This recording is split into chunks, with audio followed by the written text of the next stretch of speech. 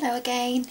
Today I want to share with you a small collage, lace and fabric collage wall hanging that I've made.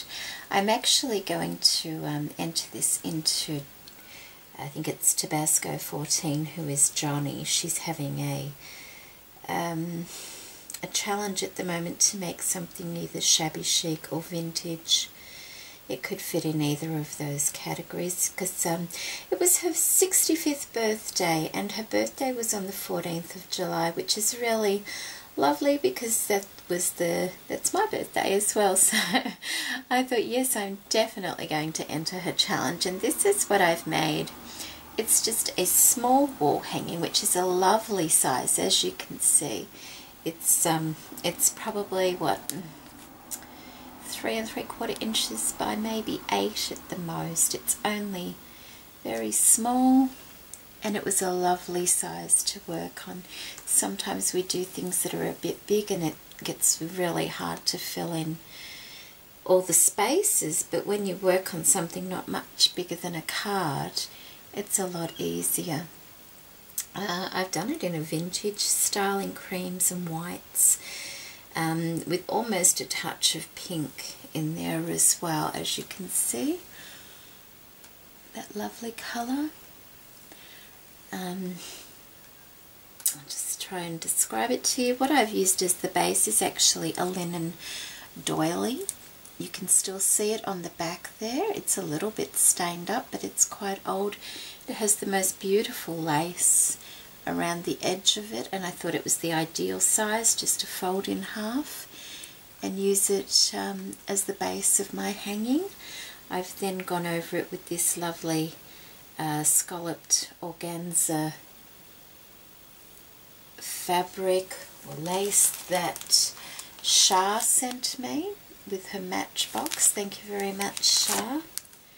I've used some appliques here that I bought from Lavish Laces.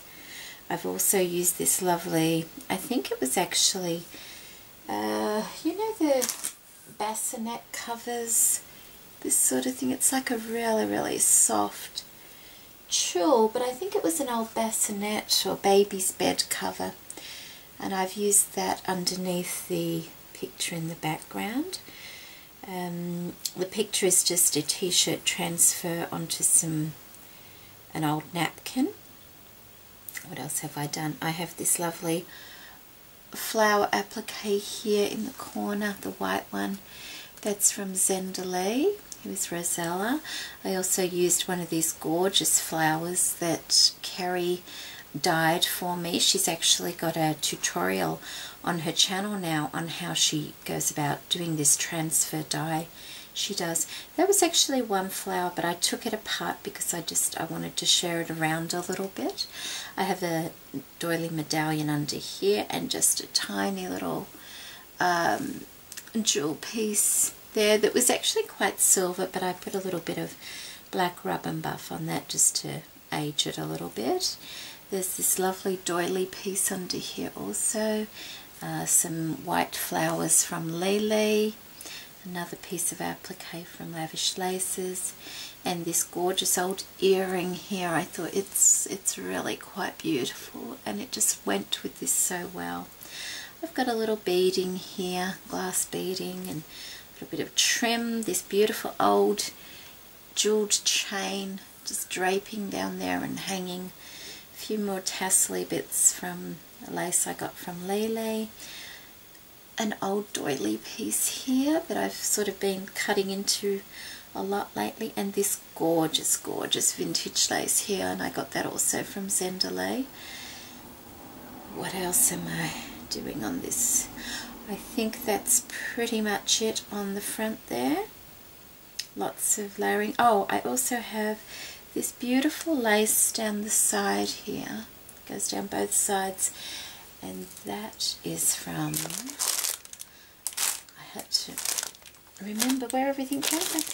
That is this lovely lace here, and that is from Rosanna, who also sent that with her Matchbox. Thank you so much, Rosanna.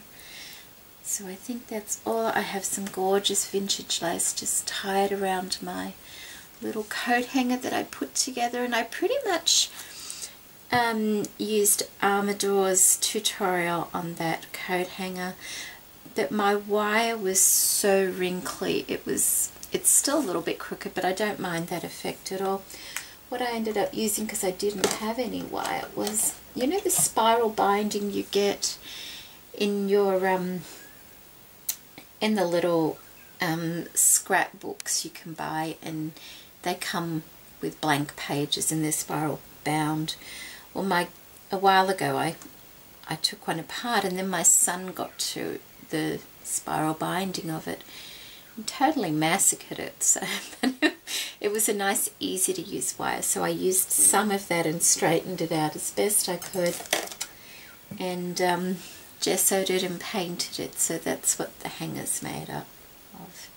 On the back here I've just got some nice beaded trim and just a little bit of like a Chinese braid that I got from Lincraft, and that's my lovely little, oh, this tiny little bit of trim, I don't know if you can see, just there, that was from Hazel, who sent that with her Matchbox also. Thank you, Hazel, for that. And that's it. I hope you like my small fabric lace collage wall hanging. And go over and pay Johnny a visit, and maybe there's still time to enter her challenge. I think it doesn't finish until about the 14th of August. Okay, thank you for joining me today, and I hope you like it. Bye bye.